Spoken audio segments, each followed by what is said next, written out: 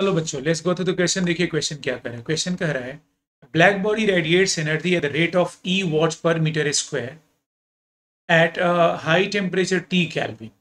When the temperature is reduced to T by 2 Kelvin, then the radiant energy will be, that is radiant power will be, radiant power will be.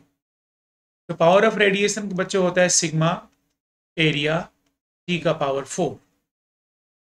जब temperature T है तो ये power दिया है E। अब मान लो कि ये पावर E डैश है बच्चों जब टेम्परेचर T बाई 2 है, तो लिखेंगे सिग्मा ए T बाई 2 का power 4 is the new power of radiation, या ई डैश लिख लो सिन को दिखने के लिए, सिंक्रोनाइज दिखने के लिए।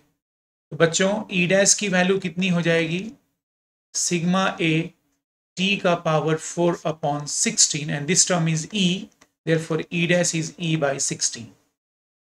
इसका मतलब कि when temperature is made T by 2 the power of radiation will become 1 by 16 times of initial. So option 1 is more appropriate and this is the correct option. तो होप आप लोग समझ गए होंगे बच्चों। Thank you very much.